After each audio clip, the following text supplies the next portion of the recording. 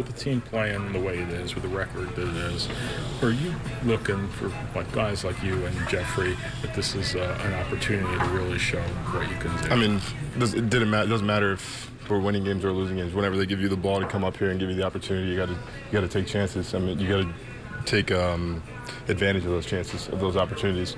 I mean, obviously we want to win ball games. That's why we're here. That's our job. So, I mean, I don't really see it either way. I just see every time they give me the ball as an opportunity to try to have success.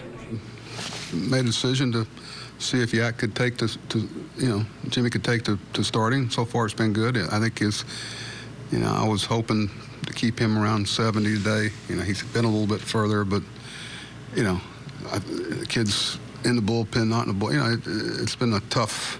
Not tough. The days kind of leading in this, we wanted to tell him as soon as we could last night. But I thought he handled it well. I thought he was in command of himself. And I think Jeffrey, sometimes the guys that have that type of changeup, it plays better the higher you go, because people are in swing mode up here, and the hitters are better, and the hitters want to swing, they want to hit, and he's got a way to defend himself. So both those guys, and Tanner, Tanner got back on the horse today, and got some outs.